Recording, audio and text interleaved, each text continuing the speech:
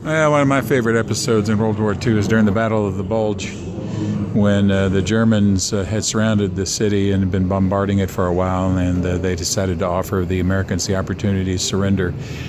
And General Anthony McAuliffe responded to the Germans' proposal for surrender, which is the one-word phrase, nuts. Germans had a hard time understanding that, but basically they eventually learned that he didn't want to surrender.